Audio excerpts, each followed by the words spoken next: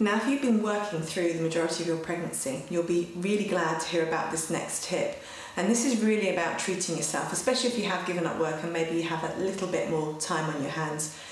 And it really is to look after yourself and treat yourself. Now is the time to go and get your hair cut, as I have done.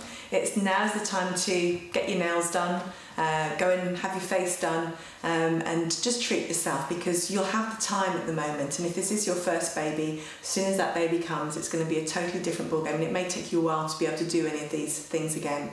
The other reason to do it, though, is to really keep yourself occupied in those last few weeks before you give birth.